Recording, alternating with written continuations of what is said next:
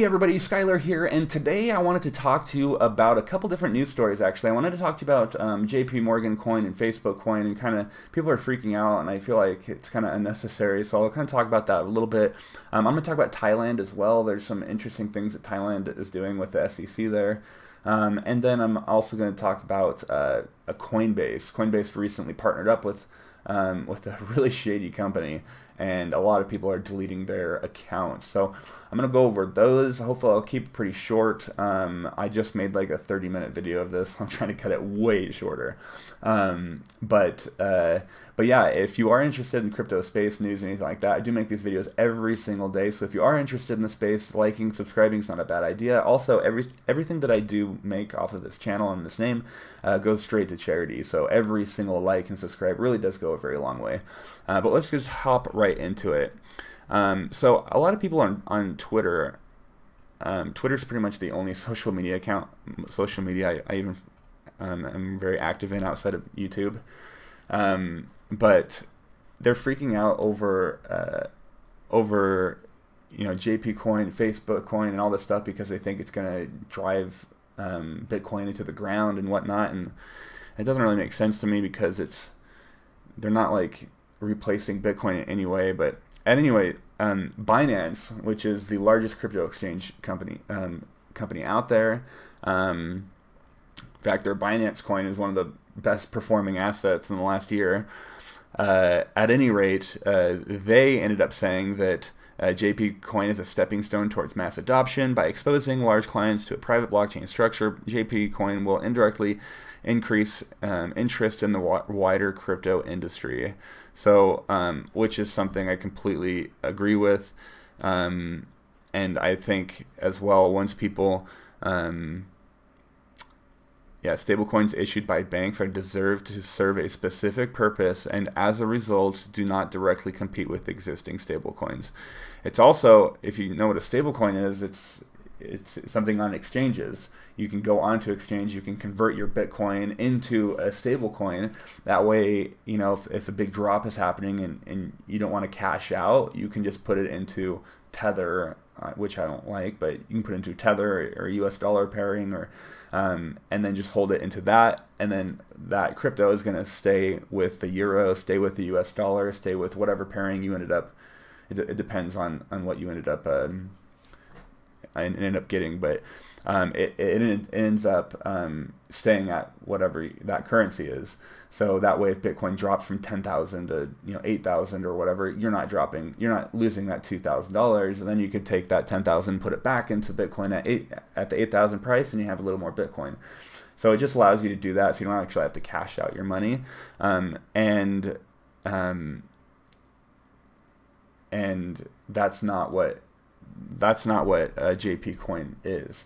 JPCoin is really there just to have for like in-house settlements and that sort of stuff for their own company. So you can't get it on an exchange whatsoever. However, when it is shining a light on the crypto space, which I think is huge. Now, Brad Garlinghouse even said, as predicted, banks are changing their tune on crypto, but this JPM project misses the point. Introducing a closed network today is like launching AOL after Netscape's IPO 2 years later. The bank coins still aren't the answer, which I completely agree with. So, so Brad Garlinghouse, he's the CEO of Ripple, and Ripple is kind of doing the same thing, but a lot more, and with every bank in the world.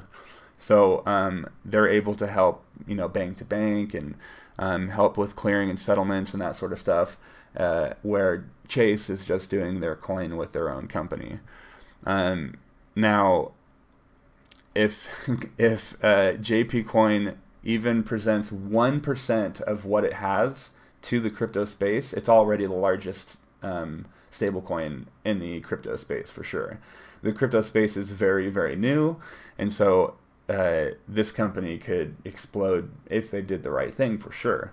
But they're not competing. They're not listing their coins on any exchange. That being said, Facebook is listing their coins on exchanges. So Facebook is another one that people are also freaking out about, but I also don't think that you should be freaking out about Facebook coin because FaceCoin is what they're calling it, I think, because they're launching it as a stable coin, and I think that's just going to get people into the space again. So if you can get a stable coin with Facebook, but in doing so, you can now get Bitcoin, because you have now bought it on an exchange, on a crypto exchange. You can now take that and trade it on a crypto exchange. I think that's going to open up a lot of people to the crypto space. Now, what Facebook seemingly is doing is they say in the next 3 months they're going to be launching their cryptocurrency, and it's going to be launched on exchanges. And with their 2.2 billion accounts they have with WhatsApp and Instagram and Facebook and Messenger and whatnot, they can really make a huge impact.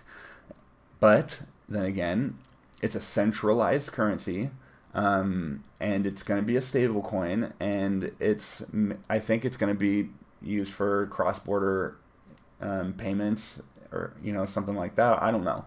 They haven't really dived deep in what it's going to be, but I see this as like, thank goodness, in 3 months this could be the next boom. And a lot of people say, oh, we're in the bubble, the bubble's popped or whatever. Well, I don't know if you know this, but Amazon was over $100, and then it dropped below $6, and now it's 2,000. So the Bitcoin bubble has popped like a half a dozen times. It has dropped down over 80% negative, has dropped over 90% a couple times, and recovered even more so. Now, this last time, people are saying, oh yeah, but it's so big now. Well, I like to compare it to Apple. Apple just dropped like 4 or 5 months ago. Their stock dropped back in like October, November, something like that of 2018. Their stock dropped like 8% or something. That 8% drop was worth more than all of Bitcoin. So if all of that drop went into Bitcoin, Bitcoin's price would have doubled overnight. So if you think the bubble of what the entire financial markets are in the entire world is like 8% of Apple, then you just don't understand how much money is worth or whatever. But we could 200x, and then we'd be up where Visa's at. But there's a lot of problems that we need to fix still, and we're still very new. So I think it's really easy to make fun of Bitcoin and the crypto space because it's really easy to make fun of, just like the internet was easy to make fun of when they, do you remember the programs that came out in the 90s and they were saying those programs are going to take over the world? It was a joke. But the people that saw the future were like, yeah, but think about what this could be, At any rate, I'm going to move on from that. Thailand did some interesting things. So they recently, on February 28th, the Thailand SEC, they said that Bitcoin Cash, Litecoin, and Ethereum Classic are not eligible for trading pairs, but Bitcoin, Ethereum, Ripple, and Stellar are. So I don't know. That was really weird to me. For some reason, the agency said that it made its eligibility selection based on cryptocurrency developments and news. And the Thai SEC previously said that its main criteria is market liquidity and a robust decentralized system, and being able to use trading pairs with other cryptocurrencies. Well, Ripple just got marked as a trading pair on Coinbase, but not having Litecoin. So if this list had Litecoin on the list and Ripple was off, then it would make sense. But anyways, just weird. And that's pretty much the entire news. But I just find that very, very strange. I also kind of like it because they changed a couple things as well. So their ICOs, now when they do an ICO, they have to have at least $157,000 before they can even register an ICO. So that is awesome. I really, really like that. I wish there was some sort of law guaranteeing that. I wish everywhere they would incorporate never mind. I always talk about centralizing, you know, ideas, but there's a way to fix these problems without centralizing them. But it would be nice to have some sort of penalty in place so people can't make $30 million and give you nothing and have it be okay, and then they can do it again with another ICO, which that's how the rules currently are. But at any rate, also the tax rate in Thailand is 15%, which is awesome. It could be upwards of close to 50% here in the United States. So that, anyways, Thailand's just doing some interesting things. Some I really like, some I'm just kind of confused about, but yeah. And the last story I'm going to talk to you about is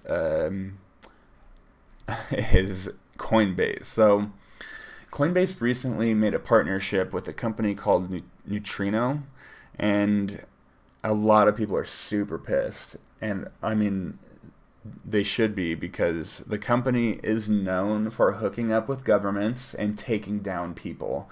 In fact, the Jamal Khashoggi, or I don't know his name, but that journalist, that I don't know if you saw him on the news, but it was a journalist that got executed. This company helped the government find him and do this. And there's been many cases where this company, in fact, they talk about like having a hacking suite for government interception, and they give offensive spyware, they call it. And they're just a very shady company that don't have any morals, and I'm really surprised that Coinbase is partnering up with them, because they are super, super, super shady. But yeah, there's oh look, Salt. By the side note, anyone who knows what Salt is, it recently got delisted from Binance,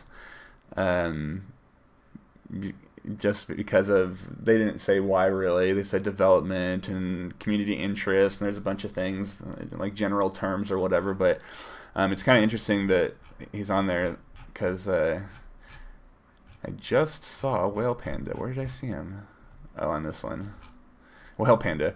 So Whale Panda, this is kind of a side note. I don't know why I'm talking about this, but Whale Panda last year talked crap on Salt, saying that it was like a Ponzi scheme and they're just ripping people off and everything. And then Binance took him off. But anyways, back to this. So yeah, Coinbase hooked up with this Neutrino company. Now they're saying that they're hooking up with them because